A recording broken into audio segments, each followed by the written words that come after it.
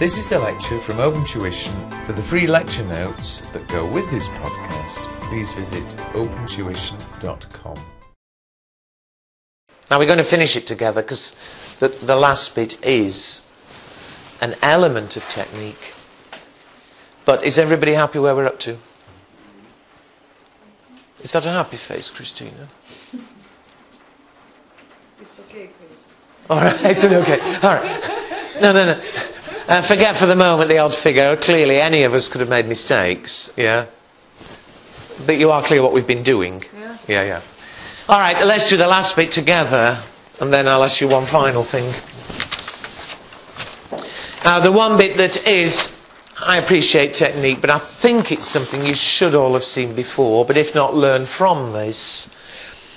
Having prepared the summary table, it also wants the combined probability of each potential outcome.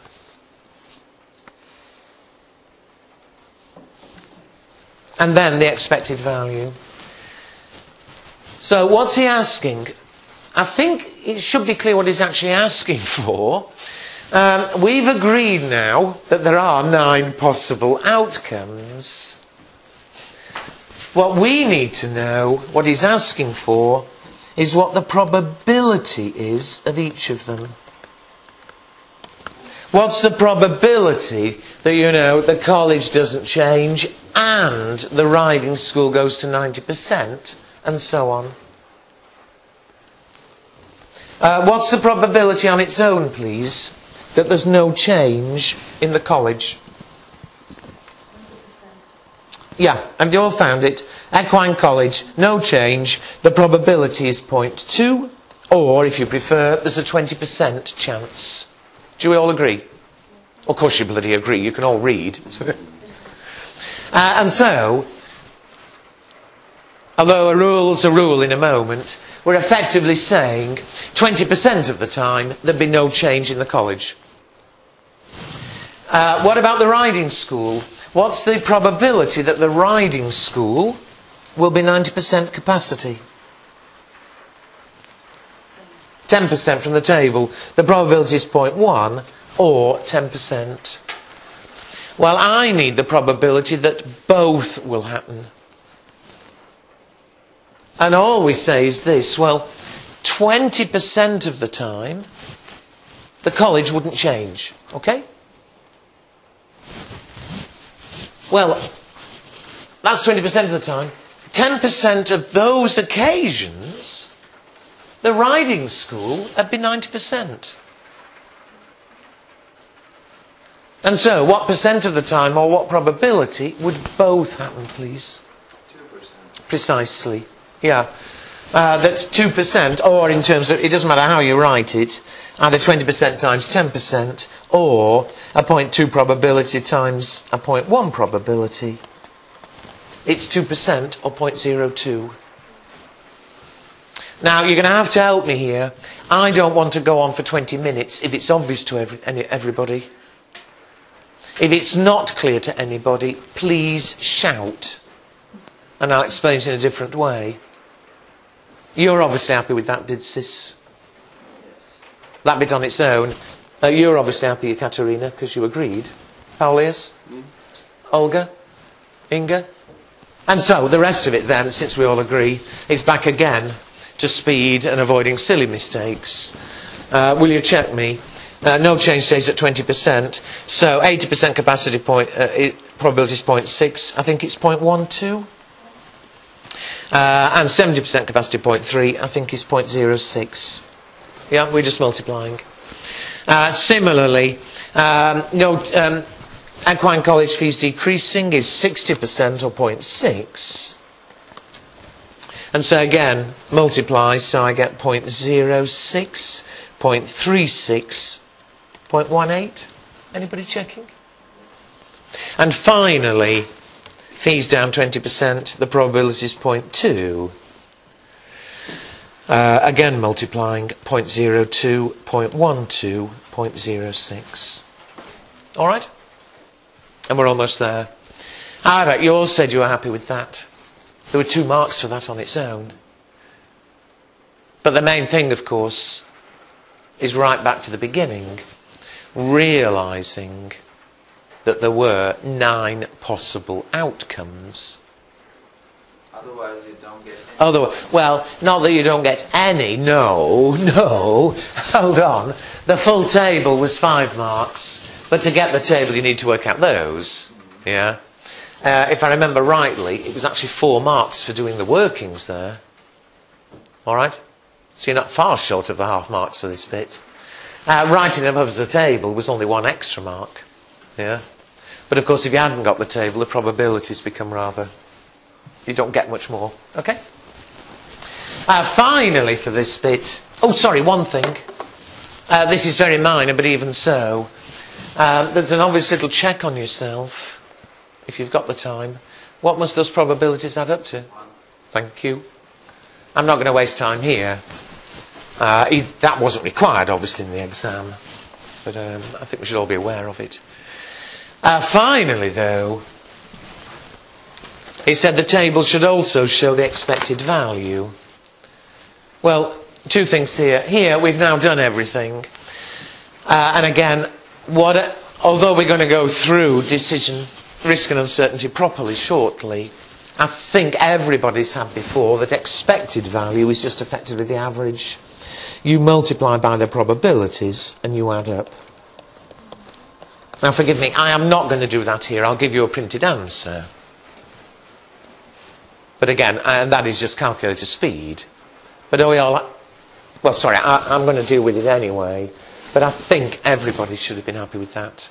What we mean by expected value. How many minutes were we allowed to do this? Again, it is speed, yeah? So it's I said right from the beginning, marks. It's 9 marks. It's taken me a long time to talk, but I'm not talking in the exam, yeah? But it is a rush, I said before. So we need also to get this summary of how to say, average. To get the full marks for B part 1, he wanted a table of all the profits, which is that. He wanted the combined probabilities, which was that. And he also says the table should also show the expected value. He wanted all 3 bits. But as I was saying, I hope you agree with me that still it's not arithmetically hard. I could have understood if some of you weren't happy about the probability bit, but all of you were. It's not arithmetically hard. What makes this a bastard? It's completely different from earlier exams. You know, you may have found a question at F5, F9 hard because it's technically hard. What makes this hard? None of you can claim it's technically hard. It's the speed. You said yourself, 9 marks to do all of that. You've got to be quick. Coupled with, and the 2 conflict, obviously, the reading. That's the danger. And I'm afraid that is practice. This is not an unusual question. So many times, the same sort of thing presented in different ways, obviously. But it is not unusual. The chances of anything being technically hard in the compulsory section are tiny. It's speed and it's reading. And I'm not going to keep repeating it, but I really can't say that enough. And the only way you can get that, the only way, I can talk all day, but I can't teach speed and reading, The only way is by practice. And just getting used to the level of the arithmetic and the style of the question. Okay? You said quite rightly about the time on it. Use a bit of sense, Obviously, if you are running out of time, to actually calculate the expected value itself is only half a mark. I've proved I know what I'm doing, Because again, another fatal problem.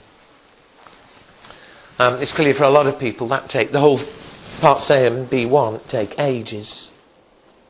The fatal problem is obviously overrunning on your time, and because you've taken too long, not doing parts 2 and 3, which is 9 marks, and even worse, of course, not having enough time for the rest of the exam. Yeah? Be prepared for it. If it means leaving bits out, leave bits out. Hello? I'm not being silly, but it's needed in this exam. You know, even doing half the table and without working out the final figure, I've proved I know what I'm doing for each bit, and I'll easily get half the marks. If it's taking too long, it's better to do that rather than leave 2 and 3. Okay? And just look at 2 and 3. Just look at them. If you read his comments, loads of people didn't do 2 and 3. And it's understandable. Why? Because they were still messing around. Well, some people were still messing around with part A. More likely messing around with part B. But you know, if you got lost on part B, you got lost on it. But the minute you realise you don't know what's happening, or you get stuck, or it's taking too long, look at B part 2. It's only 3 marks, I know. But comment on the use of expected values. Alright, we are going to cover it later. It's an element, in a sense, of learning. But there's one obvious comment which everybody should be able to make. Comment on the use by the management. There's one big problem with expected values. I'm inventing a figure here. I'll give you a printed answer. But suppose I were to say the expected value was 3 million. I invented it. Don't copy it down. What would be the huge, and I hope obvious, problem if EMA, or whatever they're called, used that expected 3 million for any decision making? Say again? One problem with expected values, yes, is of course these probabilities inevitably are estimates. If any of those probabilities are wrong, so too would be your expected value. You agree? There's an even more bigger problem. Suppose the answer was 3 million.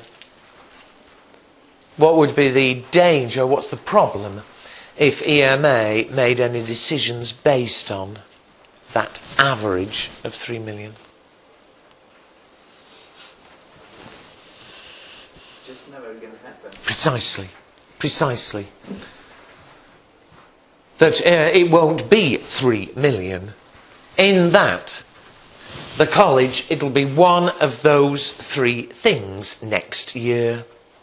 The riding school will be one of those 3 next year. It's not going to keep changing day by day, you know.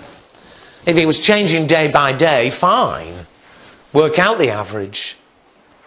But it isn't. The profit will be one of those 9 figures. It may end up being a lot higher, it may end up being a lot lower, but it's not going to be 3 million or whatever the average is. You agree? Now again, you should all have heard that before because that's been relevant in lots of earlier exams, but whether you had or you hadn't, I mean, 3 marks. You know, even just writing anything intelligent gets a mark always. But finally, look at number 3. Last thing, number 3.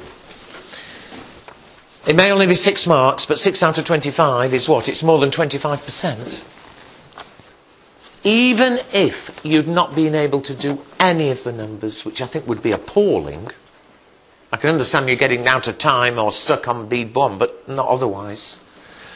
But even if you'd done no numbers at all, by now you've read it, suggest 3 reasons why the government of Heartland might have decided to open an academy comprising an equine college and a riding school. Would anybody like to suggest one reason? Accessibility for everyone. Hold on, one thing at a time. Accessibility for everyone. Yes, why not? Yes, particularly because I think you should expand slightly. When you look back to the previous page, the college certainly has a maximum capacity of 1,200. It's the only equine college, And we're operating at full capacity. 1,200 students were attending. Yeah? Well, we don't know, but that suggests that we could be turning people away, you know? And therefore the government stepped in. They're opening. You know, sorry, I'm expanding what you said, but that was what you were getting at. That's less relevant, I think, to the riding school, obviously. We're not operating at full capacity anyway. But certainly, that could be a reason for the Equine College bit. Anything else? Sorry, Olga, I shut you up. The price level, maybe when the government will open the monopoly on the Then the what, sorry? lost, and the competitors. Oh, be careful there. Remember, we're a private business. They're asking us why the government has decided to open a school. So that people, if they made cheaper, then people would be able probably to participate because it's cheaper. Okay, now I quite agree. Sorry, if that's what you're saying, Olga, I quite agree, except it needs more than that. And the clues actually are in the question. And Omo can participate if it's cheaper, fine. But why should the government want to do that? It promotes. Elections are coming. But even then, although I think that's going a bit far for the exam, why should that gain them votes? It promotes environmental initiatives. Yes. Look back at... Oh, sorry, 2 bits. Yes, look back at the top of page 5. Just read that carefully. He's given you the answer. Some time ago, the government of Heartland, which actively promotes environmental initiatives. I mean, that's been completely irrelevant for the numbers. He doesn't waste his time giving you all sorts of exciting information that's irrelevant. This government is environmental. Look back at the previous page, the first paragraph of the question. The first paragraph of the question on the previous page. Yeah? Most people ignore it. They think, oh, it's just setting the scene. The Equine Management was founded in 1990, privately owned organisation in Heartland. A developing country which has a large agricultural sector. Much transportation is provided by horses. Well, he didn't need to have told you that. You know, he needs to tell you with a college, he needs to tell you with a riding school, that's fine.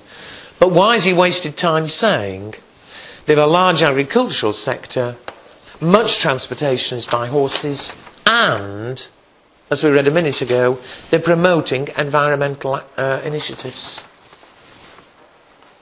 That's why they're opening this college and riding school.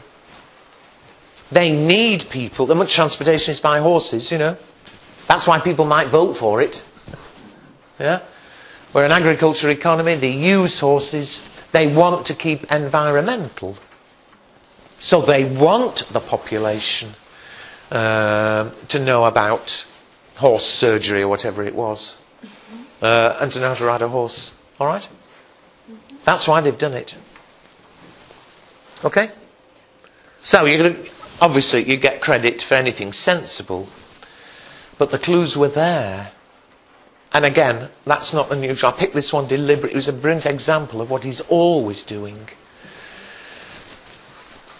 Provided you read and look for the clues, B part 3 was actually a very, very easy 6 marks.